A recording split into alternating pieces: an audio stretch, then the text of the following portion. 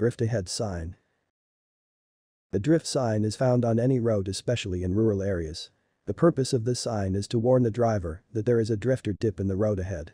When approaching a drift sign, be vigilant as the road could be flooded, especially in rainy weather. Slow down as it is not known how deep the water is. Bring your car to a stop or yield. If passable, drive through the water slowly. Typical examination question. Choose the warning sign displayed. A. Drift ahead. B. Beware of puddles on the road. C. Swimming pools ahead. The answer is A.